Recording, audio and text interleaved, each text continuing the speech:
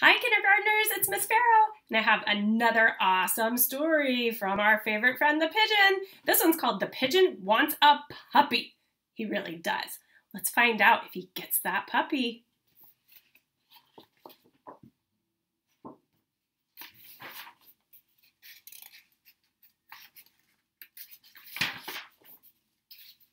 The pigeon wants a puppy, and he's made a whole list of the things that he wants, and the last thing is a puppy on that list. Oh, hello! How are you? I'm fine, thanks for asking. And by the way, do you know what I want? What I've wanted forever? At least since last Tuesday. A puppy! Puppy, puppy, puppy. Oh, don't worry. I'll take care of it.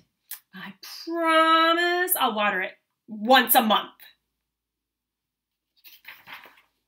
What?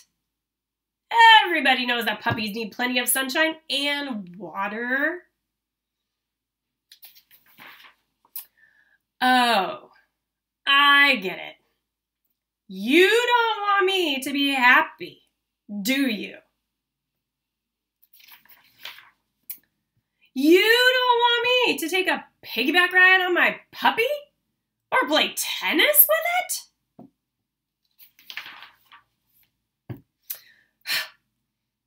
You just don't understand. I'm a puppy-loving pigeon. Aw, puppies. I want a puppy right here, right now. Woof! What's that? Woof, woof. Is it possible? Have my dreams come true? Woof! Ah!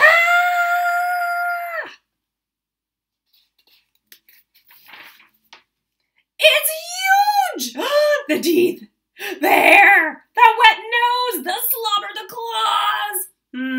I mentioned the teeth, right? Really, I had no idea.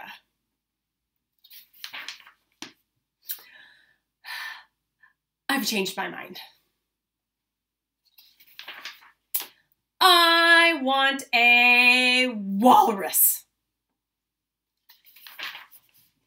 And that's the end.